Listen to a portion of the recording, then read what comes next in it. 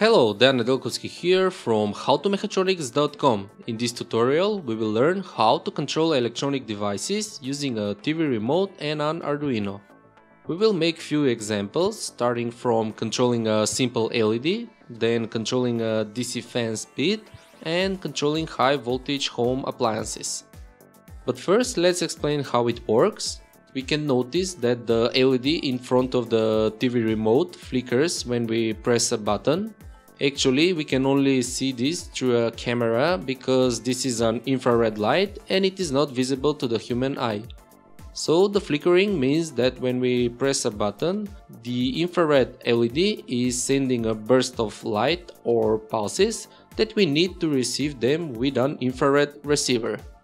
In this tutorial, we will use the V34838IR receiver, which has the following block diagram, from where we can see that it will amplify, filter and demodulate the received signal and provide clean logic output which is acceptable for the digital input of the Arduino board.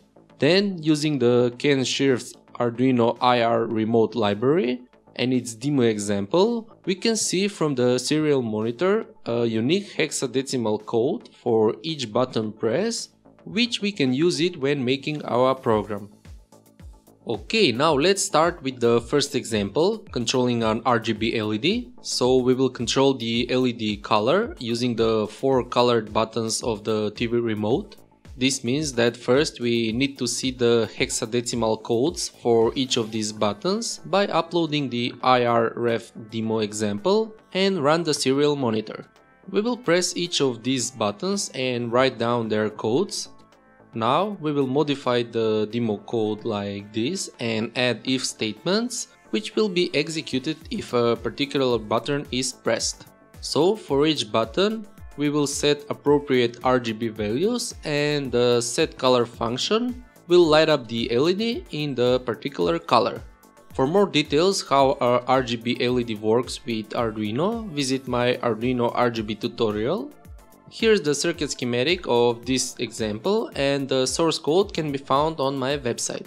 Here's the demonstration. The LED lights up with the same color as the pressed button.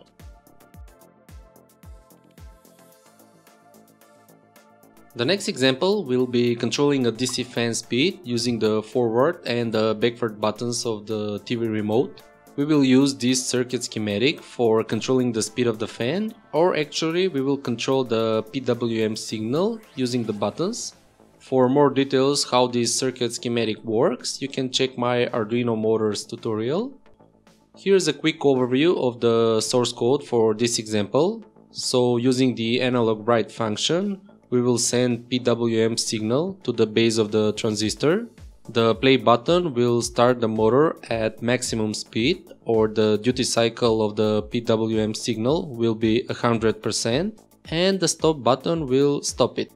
The forward button will increase the speed of the fan with each pressing by increasing the duty cycle of the PWM signal, and the backward button will decrease it. Here's the demonstration of this example. The play button starts the motor. The backward button decreases the speed of the fan, then the forward button increases the speed, and the stop button stops the motor.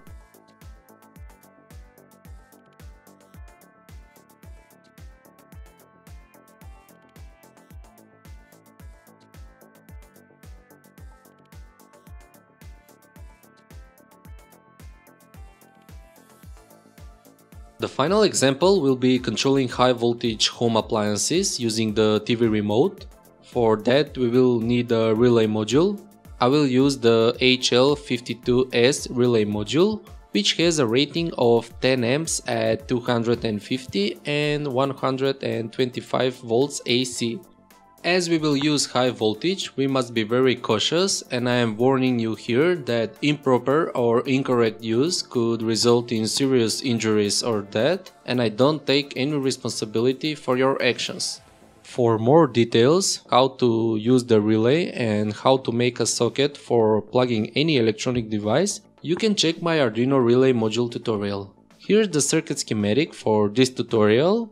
With the pin number 7 from the Arduino board, we will control the relay on which there is a socket for connecting any high voltage electronic device. Here's the demonstration of this example. So using the TV remote, we can control any high voltage home appliances.